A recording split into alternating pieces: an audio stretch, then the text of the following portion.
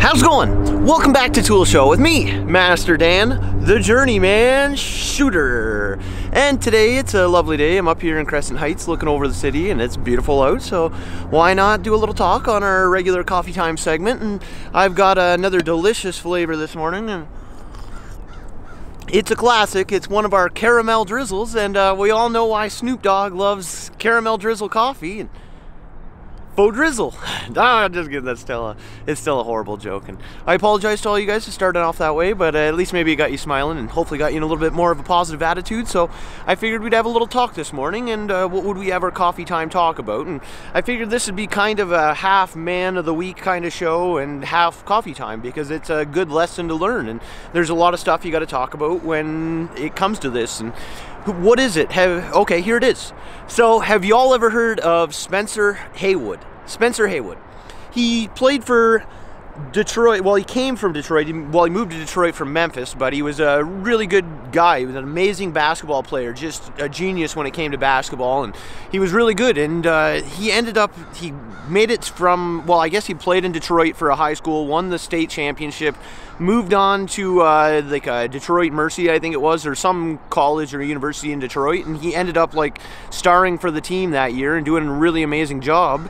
And the next year he got signed to the ABA and then the NBA the year after. But the problem is in the NBA at the time you had to be 4 years out of your high school graduating class, so you couldn't basically go straight to the NBA from high school, which is nowadays everybody does that almost. So that would mean no Kobe, no LeBron, no I don't know, there's a whole bunch of people, look up online if you want to, who didn't go to college, because it's well, yeah, it's just not good. College is a good education, but luckily they made millions of dollars and they can afford to go to college after, so that's one thing this guy kind of opened up for them. And Spencer Haywood, he was one of the first people to do that, because he actually sued the NBA so that he could play in the NBA, because he wasn't old enough, I guess, compared to their rules of what they wanted and everything, but he was good.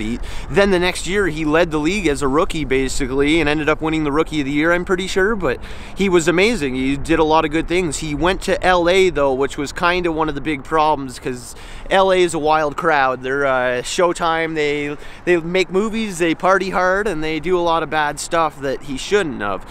And he had an agent right off the bat because he was so good when he got to the NBA. Everybody wanted a piece of him. Everybody wanted to be his friend. And so what ended up happening was this small company that was just starting up at the time ended up calling him and saying, well, they called his agent and made an offer and said, we'll give you $100,000 or 10% of our company.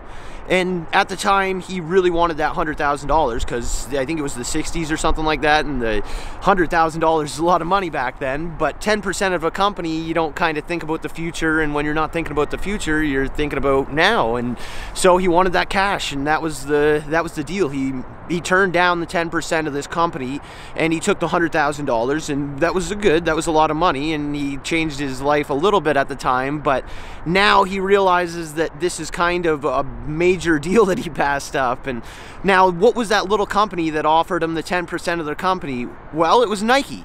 So Nike, they offered him 10% of the company or $100,000 when the company was just starting up.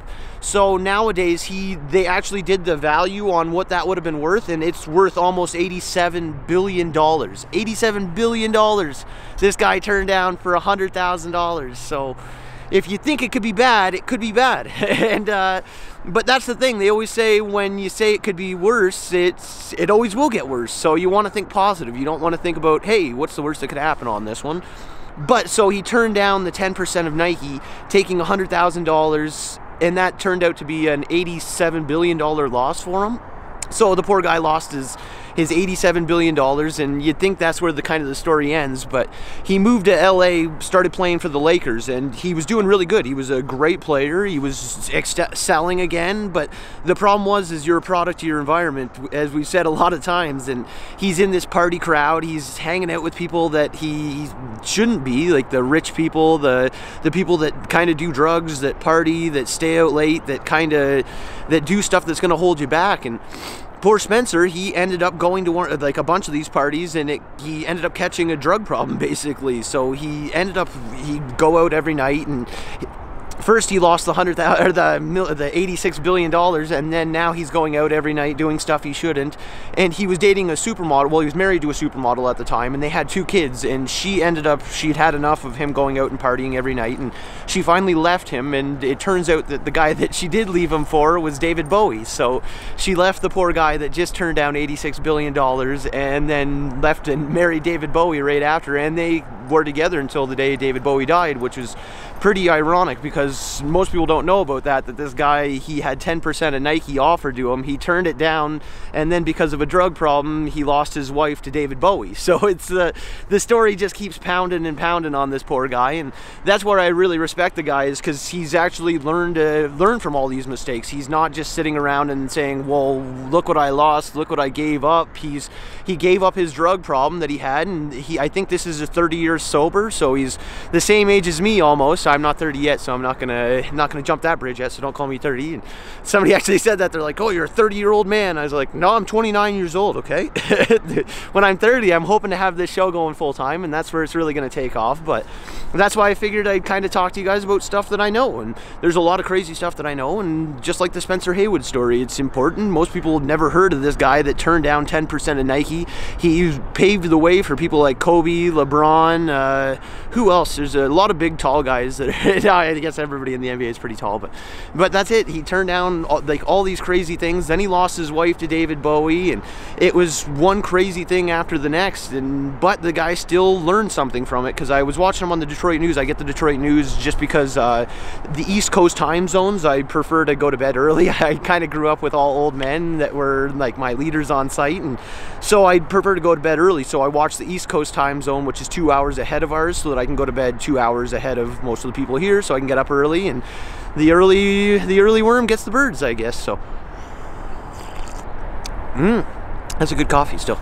But that's why I wanted to talk to you guys about Spencer Haywood. It's crazy what drugs can kind of do to people, and that's why you got to avoid it. I know last night I was even at the gas station, and some guy came up and offered me a whole bunch of drugs, and even it offered me a great deal for him. And that's the thing. Maybe the younger me would have said, wow, sure, that's a crazy deal. Why not? But the older me is smart enough to realize that I don't need it. I don't need those kind of things in my life. I don't have the money for it. I don't have the time for it, and I'm learning from other people's mistakes, and that's what you want to do in life. You don't want to make those mistakes yourself. You'd prefer to learn from other people, like a Spencer Haywood, somebody that's turned down $87 billion and could have been the king of the world right now. Like, this guy he could have everything. He could own anything and do anything he wants, but he's learning from that, and who knows, maybe in a couple years he might get that 10% offer in Nike again, but I doubt that'll ever come his way. But yeah, you could only imagine, like, he would have been the original Micheal Jordan of the NBA, and